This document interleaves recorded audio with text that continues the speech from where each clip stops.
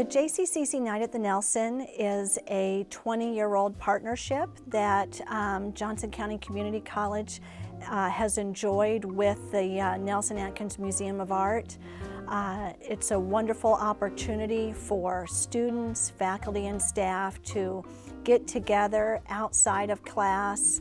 The Nelson Atkins is one of the great gems of Kansas City. It's one of the best encyclopedic art collections in the United States. And we often hear from our art history students that they haven't been to the Nelson since their third grade field trip.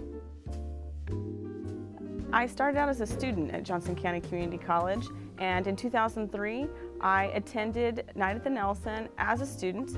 That night was very memorable as a student. Fast forward and I become an instructor here at Johnson County Community College teaching art history, and sometimes it's really fun to even see my students there with their families and know that the art history department is not just reaching students, but it's broader and it's reaching their families as well, as they get to bring their families to participate in this wonderful academic event.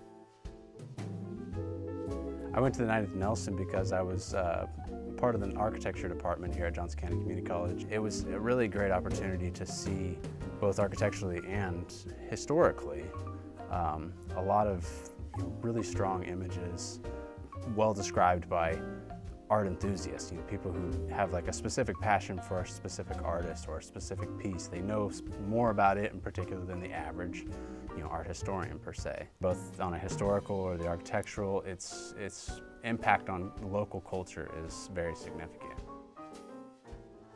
I'm a visual learner, and then going there I see the thing like which my professor was talking about in class. That's why I can feel, I can see the objects, and I can visualize and compare with the knowledge what she was talking about.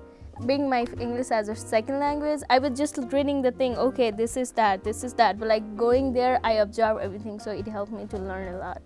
Go to the night at the museum. It's fun.